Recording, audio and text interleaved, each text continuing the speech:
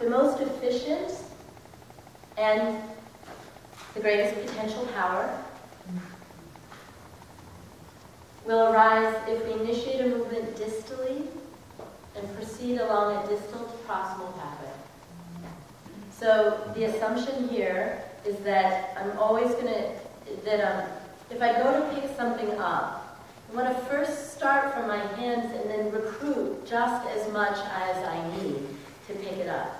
Rather than going, oh, this is going to be heavy and having it not be heavy, and then like using more than I need to. So all of that calibrating is a distal proximal kind of thing. And it matches right up with developmentally what we know, which is that we learn to move proximal to distal. But once we've learned to move proximal to distal, we work most efficiently with distal initiation feeding into proximal rest.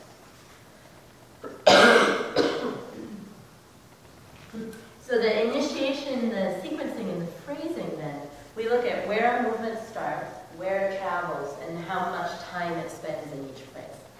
And part of what this is about also is that we can use our phrasing to highlight like wrist and forearm, or we can phrase it in such a way that it's hand, wrist, forearm, stacked, shoulder joint, hand, wrist, forearm. We can pick different moments out of it and highlight it, create different phrases and movements in that. And then the final part of this is the patterns, the actual PNF patterns, of which there are 4 for each upper limb, 4 for each lower limb. And then not so frequently done, and I haven't ever seen done in the BMC muscle programs that I've been in, but they could be, is that there are head and neck patterns and there are spinal patterns. That are about doing 3-dimensional movement in the torso.